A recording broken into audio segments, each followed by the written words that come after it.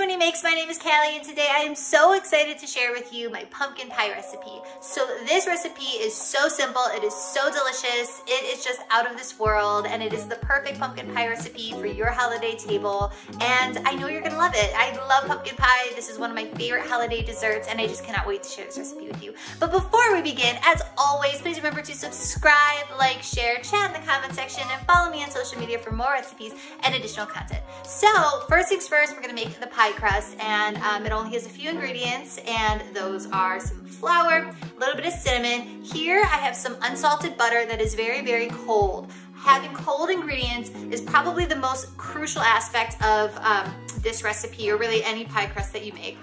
So what I've done is I've taken 1 stick of unsalted butter. I popped it in my freezer just a few hours before I began making this. I mean, you don't have to, but that's just a way to ensure that the butter is gonna stay really cold. And I have just grated it on the largest setting of my cheese grater, like so, and it is nice and cold. And another trick for keeping the butter cold is to, after you grate it, pop it in the freezer right until you are ready to use it, okay? Keep this very, very cold.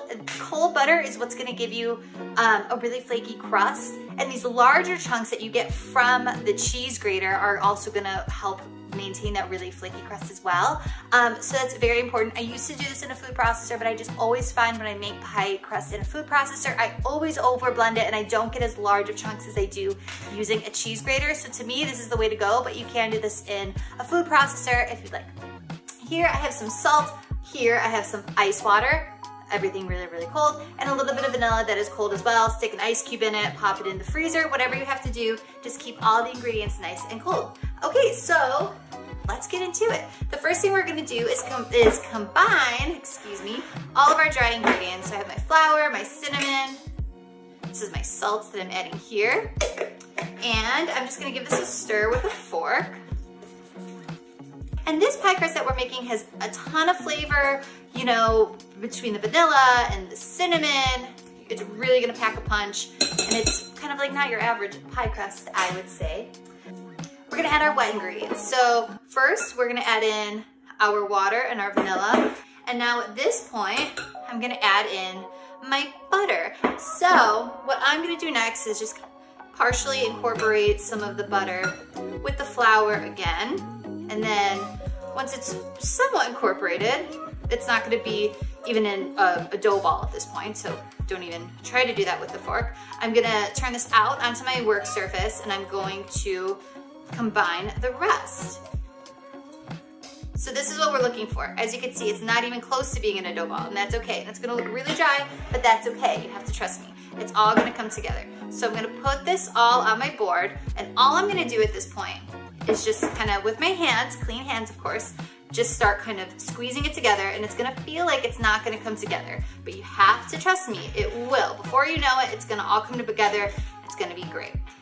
Okay, so remember how this looked so dry and like the dough was just never gonna come together in a ball? Well, look at it now. It is all pretty much all cohesive, and now what I wanna do is just kind of form it into a disc. So I'm gonna pop this into the refrigerator for 1 hour, and then we will proceed with the filling. Okay, so now that the dough is in the refrigerator and it's almost done chilling, let's get going on the filling. And we have some granulated sugar, brown sugar, pure pumpkin puree, a couple of egg yolks, a couple of large eggs. Here I have some pumpkin pie spice. Go ahead and use your own combination of spices. I'm using some cinnamon, nutmeg, ginger, a little bit of allspice. You could use some cardamom, or go ahead and buy just the prepackaged pumpkin pie spice, whatever you'd like to do. I have some melted butter, vanilla, half and half, salt, and that's it. So this part is super, super simple.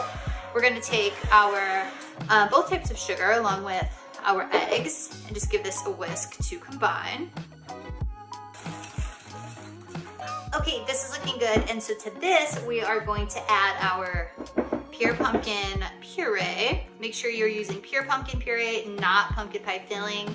And so I'm gonna add this. You know, I'm just gonna add the rest of my ingredients and give this a stir. That is how simple this is.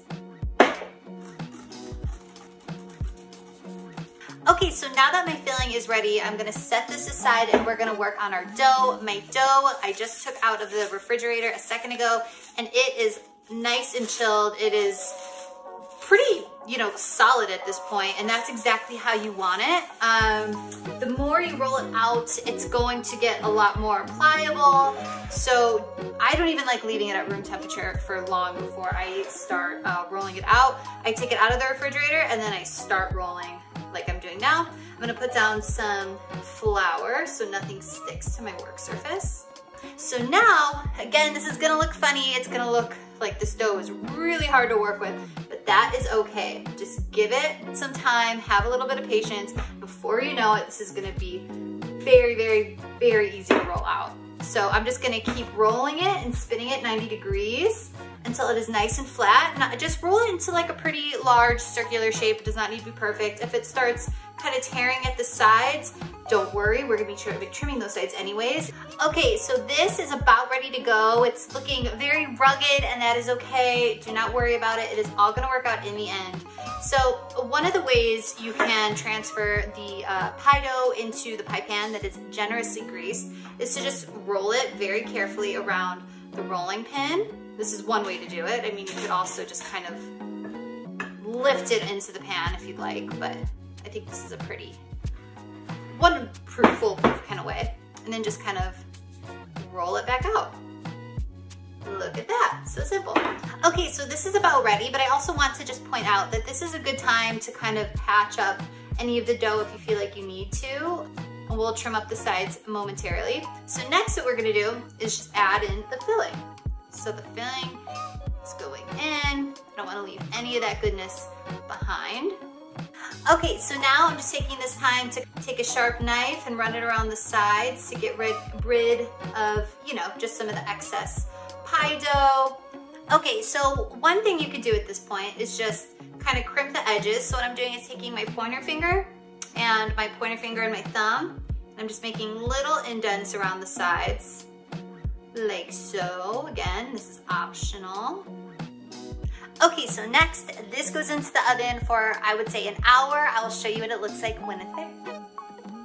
Okay, so my pie is looking amazing. It baked for exactly 1 hour at 350 degrees Fahrenheit, and it is looking great. When it comes out of the oven, it's gonna have a little bit of a jiggle, and it might seem like the edges might be a little bit more set than the center, but that is okay. That is totally normal.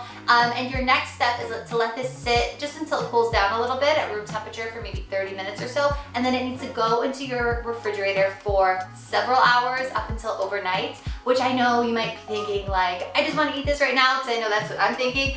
But the plus side to this is if you're serving this at your holiday table, you can kind of make everything ahead of time, and then it's less work on the day of the holiday. And so mine is going into my refrigerator overnight. I'm gonna come back tomorrow, and I am gonna give you a close-up of just how creamy and dreamy this pumpkin pie is.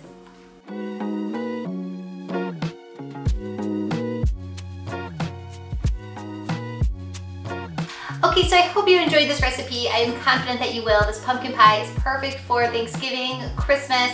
You are absolutely going to love it, and let me know what you think. And as always, for the full written recipe and instructions, head to my blog, moonybakes.com. I'll put the link to that in the description box below. Click on the link, the recipe will pop right up, and make this pumpkin pie, and let me know what you think, because I would love to hear from you. Thank you so much. I'll see you next time. Bye.